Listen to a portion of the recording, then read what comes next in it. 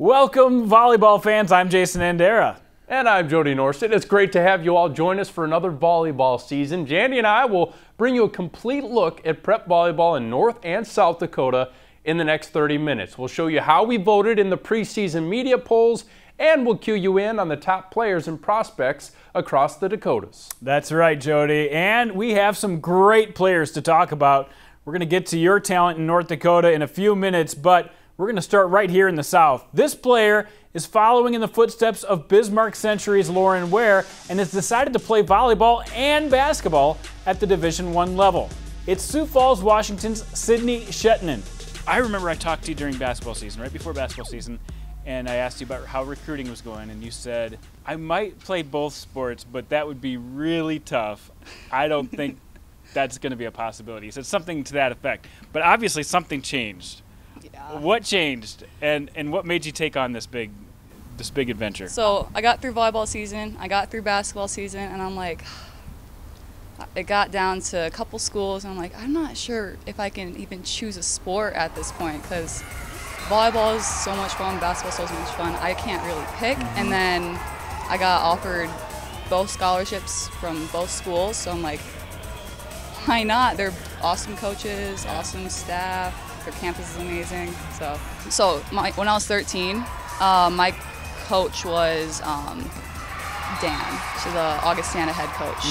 So he went down there and he's like, hey, Danny, the head coach at Louisville Volleyball, he's like, hey, you should go look at this 6'3", 14-year-old girl. And they're like, okay. So they looked at me, offered me a scholarship a couple years later. And then basketball, I can't really remember how they got into there, but I remember I gave them a call about in May, and then just kept talking from there, I think. Yeah. They're working together really well. You've always been an exceptionally talented, but people don't understand you have to work hard too. It's not just you can't be 6'4" and just walk into a gym and be good. I've seen a lot of tall players that have not been good. Talk about the work that has to go into becoming a D1 athlete at 2 levels. I mean, I did a lot of work. Right now, today, I'm doing shooting every single day. I'm doing volleyball every single day. During basketball season, I'm also doing volleyball. During volleyball season, I'm also doing basketball. So it's a lot of figuring out your schedule and just you're doing work every single day. There's really no off day. But one thing I've picked up just from a couple conversations I've had with you is you've got a competitive streak. Just talk about your competitive nature. Some people, it's second nature. Some people, they have to really work themselves up to be competitive. Where are you at? I think I'm super competitive. Like when I play sports with my family, it's always super competitive. I never really noticed it until I go play with like someone else. Like if I'm playing spike ball, my family's super competitive, and then I go play with someone else. I'm like, what are you doing? I'm like, you guys don't do this, and I guess I'm more competitive than the average person. Sydney is one of several players in South Dakota ready to lead her team to a title run. Here are my top 10 volleyball players in Class AA entering the season. Tenley Buttonhagen enters her senior year as the leader of Huron. Brooklyn Kusler is a multi-sport athlete, but she says volleyball is her favorite, and it really shows. You can't go wrong with the 2 setters like Bergen and Reagan. Bergen is the state's top recruit as a sophomore, and Reagan is heading to NDSU next year to keep setting. Sydney Shetinen of Washington is more than just a 6'5" outside hitter. She's a terrific athlete and a ferocious competitor. Elizabeth Denevan had a great sophomore season and is ready to lift Roosevelt into contention as their junior setter. Lincoln has an ace in their libero, Bryn Kirsch. OG gets a lot of attention for the Rileys, but Bryn Askew should get some credit too. You won't be able to key on just Sydney Shetinen when you're playing Washington. Ellie Walker should have an outstanding junior season. Maggie Haish was the most important underclassman on last year's championship team, and she'll lead the Arrows at their outside hitter. Let's move to Class A. Ellie Brozick is heading into her junior year with a lot of talent. Abby Brooks is dominant in the middle. Her timing and reach are tools that no other middle blocker in the class can match. Abby Brunsing is an all-state outside hitter. Abby Glanzer was our Class A Player of the Year last year. She may be the top overall player in Class A once again. Kelsey Hurd is the setter that makes the Sioux Falls Christian Chargers go. Riley Freeland continues to improve. Brooklyn Pater is a middle blocker and plays great defense. Rachel Rosenquist had a great state tournament and is ready to bring the noise once again this year. Sydney Timms of Sioux Falls Christian gives the Chargers a top-line front line. Dakota Valley has another player on this list, Taylor Wilshire, top libero in the class. And finally in Class B, Kenna Brown of Chester. Ayanna Bird is one of the top middle blockers in the state. Jade Hutchinson helped Kadoka to 27 wins last year. Hannah Krogh of Elkton Lake Benton was the Brookings Register Player of the Year. How about Cameron Logan? She's a terrific multi-sport athlete. Copper Lurz of Phillip was an honorable mention All-State player as a sophomore with over 400 kills. Peyton Milius of Faulkton area, a great all-around player. Ava Nielsen was All-State as an 8th grader last year, and she continues to get stronger. Chesney Oliver of Ipswich is one of the top liberos in Class B. Sydney Schell is a leader for the best team in the state in Northwestern. Don't forget, Jody will be here later in the show with a look at North Dakota, but when we come back, we'll unveil who we think are the top teams in South Dakota with our power rankings. This high school preview show on Midco Sports Network is presented by Avera Orthopedics and Nyberg's Ace.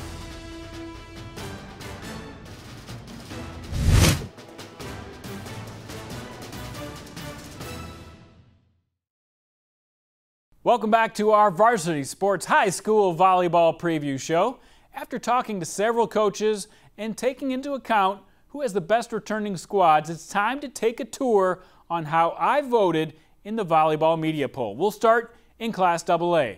Last season, O'Gorman and Watertown battled it out all the way from the summer team camps to the last set at the state tournament.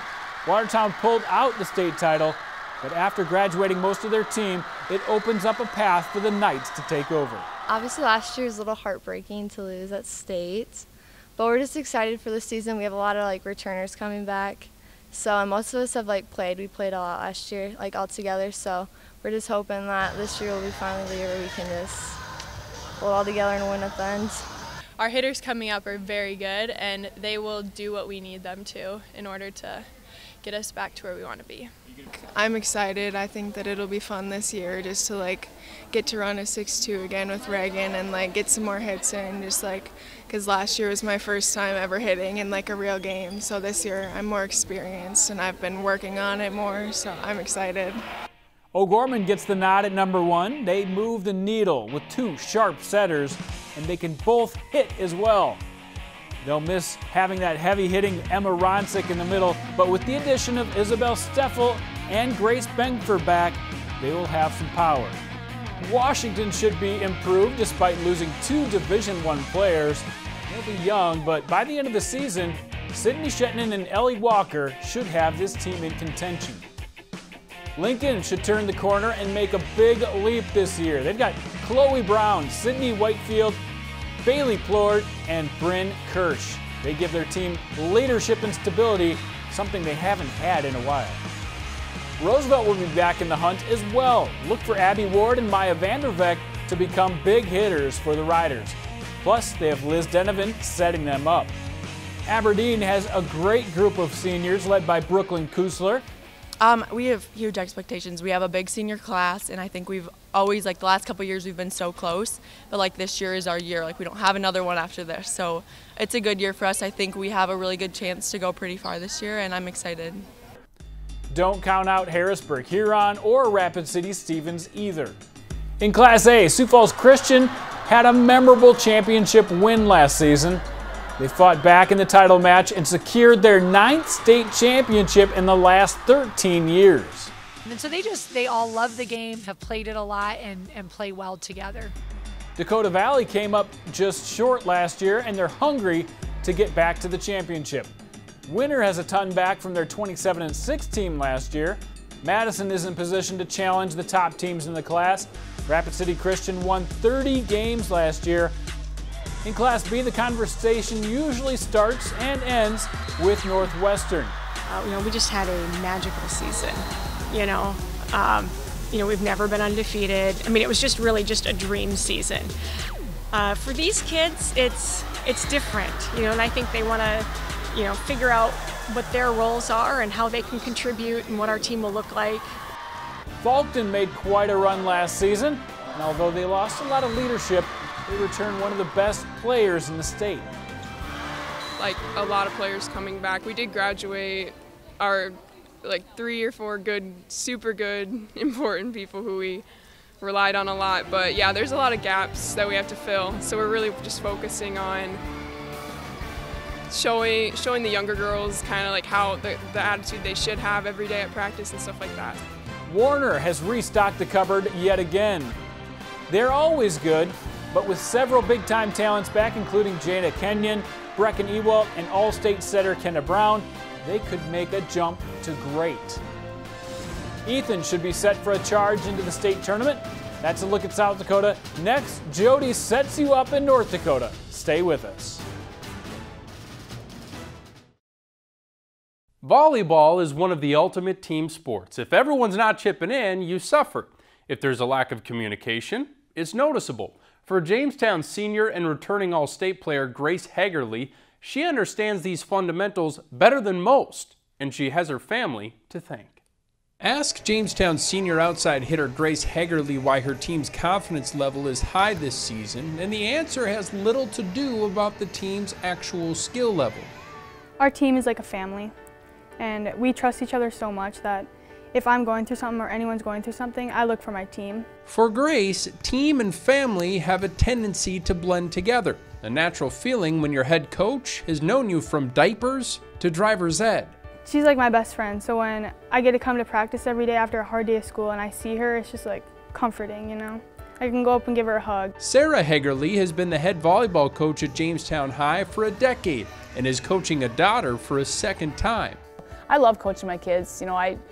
I also really like not coaching them. In basketball, when I get to go and watch and just be a mom, and she can come up to me after the game and be sad or happy on occasion, but mostly happy. I like being a mom, but I really love just being able to be around her all the time. And together, mom and daughter helped Jamestown to an impressive 26-7 record last year and a 5th place finish at state. Impressive year. But at the same time, another volleyball team in town was putting together a record-breaking season with Dad at the helm. He jokes and says he's the second best coach in our house, but it really is, he's wonderful. John Hagerly coached the University of Jamestown to a 33-win season, including the program's first trip to the NAIA National Semifinal round. Me and another senior, Rachel Sheely, her sister is on that team. So when they reached to the Final Four, we got in our car at 4 a.m. with my mom and my sister, and we drove all the way to Iowa to watch. I think the best thing that you can hope for in a season is that from where you start to where you end, there's significant growth. And that's what it takes to have a season like that. He's just watching him grow as a coach, being here, he used to be a bit of a yeller. And you can ask any one of his former players, he'd take a timeout and ask his huddle to huddle around him so that the crowd couldn't hear him yelling at his team, and that wasn't that long ago. They definitely bought into what he was selling, but I do think that age has helped us both just realize what's important. When you're a coach, you get enough people saying, you should be doing this, you should be doing this, you should be doing this, and you need more people that are saying, hey, you did a great job. I really appreciate what you're doing, and so I think it's more of a supportive type of a thing. I don't think we do a ton of volleyball talk. At home. We do a ton of athletics talk at home, and there's times Grace has to say, or someone has to say, okay, can we talk about something else? Together, they've helped volleyball not only become the talk of their own home, but the talk of the town. I think it might be biased for me though, because my head's always in volleyball, and our whole family's head is always in volleyball. So when I think of Jamestown, UJ, I think of the volleyball program. I think of the high school, I think of the volleyball program, because that's just what we're so involved with. But I think for other people, it's probably also the volleyball program. It's just because we try to make it the most comfortable place and the most comfortable program in the school. We want everyone to feel welcome, and that's why we just have so many numbers coming in every year. They are North Dakota's top volleyball family, that's for sure.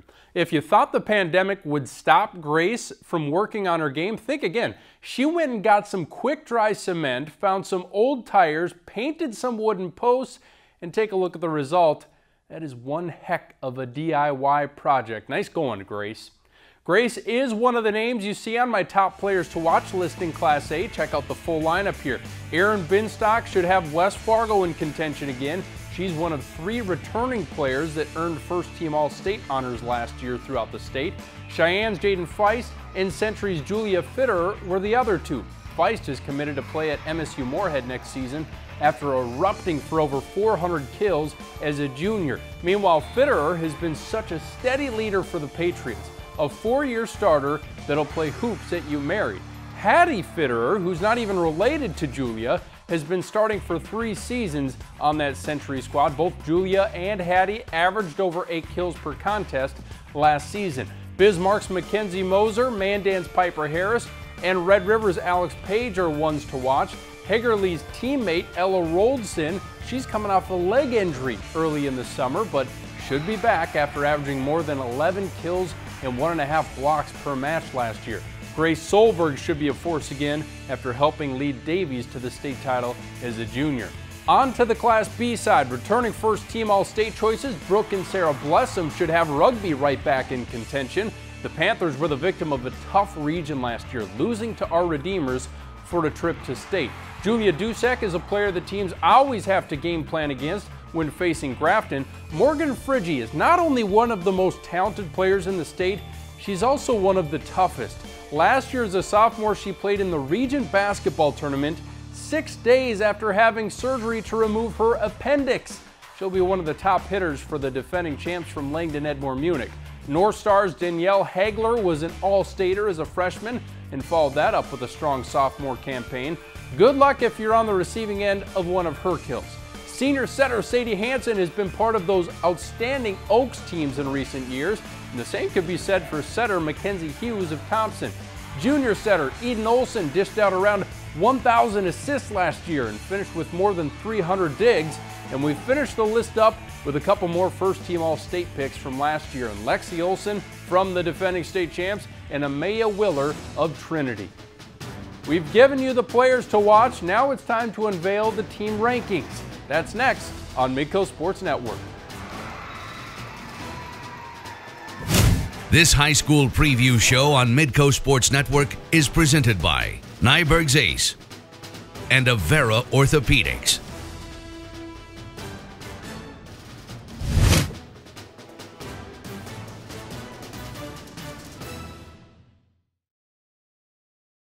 Well, last year's state champions in North Dakota ended up pulling off some pretty unique feats, if you think about it. In Class A, Fargo Davies won its first state title while ending Bismarck Century's run of 4 straight.